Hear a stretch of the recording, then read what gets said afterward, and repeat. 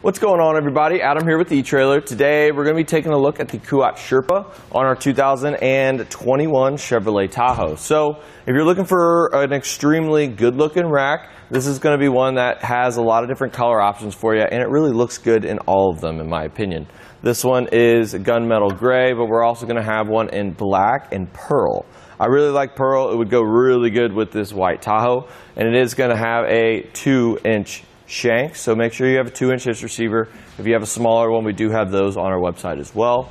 But this is going to be a great rack for your carbon fiber bikes, as it does use a wheel hook, and it's not really going to be for your heavier bikes. We're going to have about 40 pounds per bike, and it is going to be decent for some of your kiddos bikes, but we will have to get an adapter. As of right now, we can fit a wheel diameter of 25 to 29 inches, but an adapter is going to bring it all the way down to 20 to 24 inches. All in all, I definitely like it. It comes with all the things I really look for in a rack. One is the tilting feature. So there's a little lever here. Pull this down.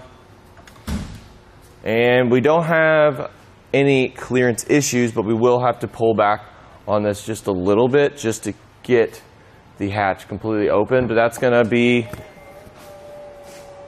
just depending on what kind of bikes you have. I just had to pull it back a little bit, but this way you don't have to take your bikes off to access the back, which is always a plus, especially if you're traveling. You don't want to take your bikes off in a random state in a random gas station parking lot. They might run off, so that's always a plus. All we got to do is just pick it back up for it to snap into place. And the nice thing about this is we do get a cable lock with this rack, and it's going to fit right here. We have a little key, so they're going to be locked onto the rack, which is always a plus. So let's go ahead and take a look at the rack itself. We're going to have 47 inches of maximum wheelbase, and the maximum tire width is going to be 3 inches as well. So not really great for your fat tire bikes or your heavier bikes, of course. So I always start with the little strap here, as it doesn't really hold the bike upright, just kind of helps with that vertical movement. So now when we go up to here, we want to make sure we put our hand on our bikes, press in this big knob, super easy, fold it out, and then we can take our bike off the rack. Now we can get a better look at the rack itself. Whenever we're not using it, we'll just take this hook, bring it back over, bring it in. I like to put this back, and this cradle does pivot, which is always a plus, so it's going to get that right fitment for whatever kind of bike you throw at it. And then we do want to fold this down just like that. So let's do some measurements. With any hitch mounted accessory, we are going to add a little bit of length to the back of the vehicle. On our Tahoe, from the bumper to the farthest most point, it's going to be about 32 inches.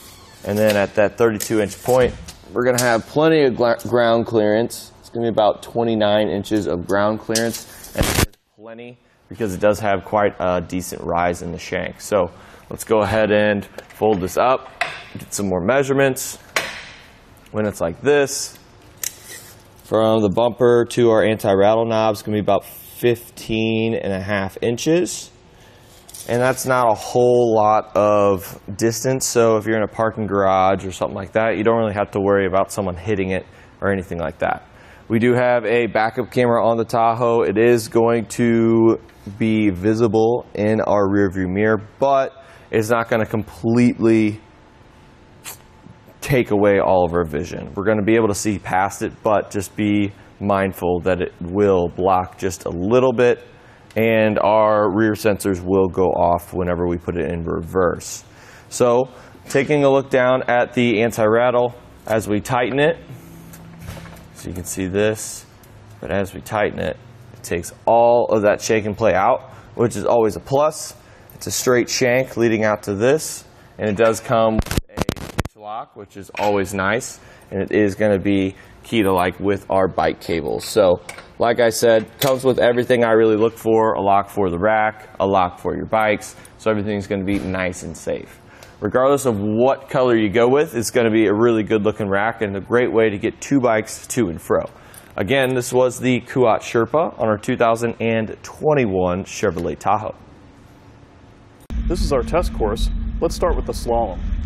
This shows side-to-side action, such as turning corners or evasive maneuvering. Then on to our alternating speed bumps. This shows twisting action, such as hitting curbs, potholes, road debris, or uneven pavement. And last of all, the solid speed bumps. This shows up and down action, such as driving through a parking lot or parking garage, or driving in and out of a driveway.